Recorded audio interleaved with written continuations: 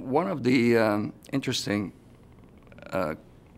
questions is, why was Ontario the home for ZENON, which became the world-leading membrane company, and also the home for the world-leading ultraviolet company?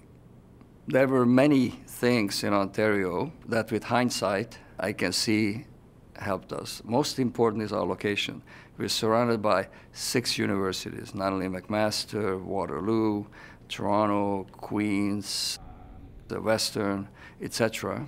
And there were bright young people that we could hire, and it was easy for us to hire the best. It was easy because we had a good story. It was easy because they didn't have to leave home, didn't have to go that far.